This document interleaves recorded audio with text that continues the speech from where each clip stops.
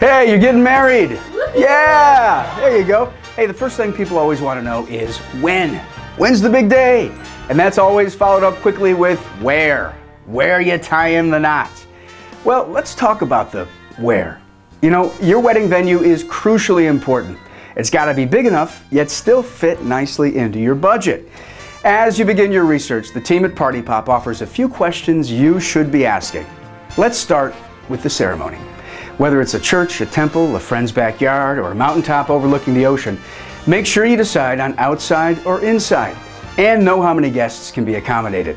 You know, some people like to hold the reception at the same place. You know, serve hors d'oeuvres, then exchange wedding vows, then stage the reception. If the ceremony and the reception are not in the same location, you don't want them too far apart or too hard to find. If there's any driving involved at all, find out about parking. Do you need to hire a valet?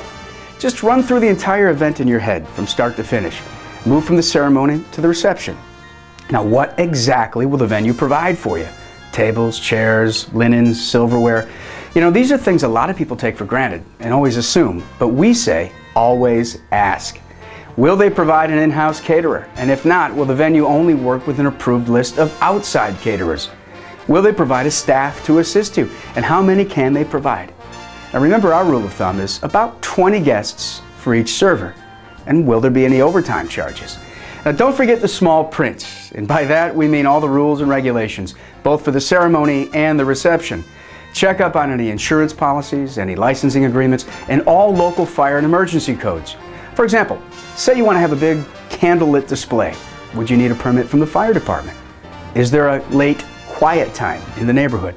These are things you should check out, just to put your mind at ease so you can relax and have fun. Now that you've agreed on the venue, make sure you know of any and all deposits that are required.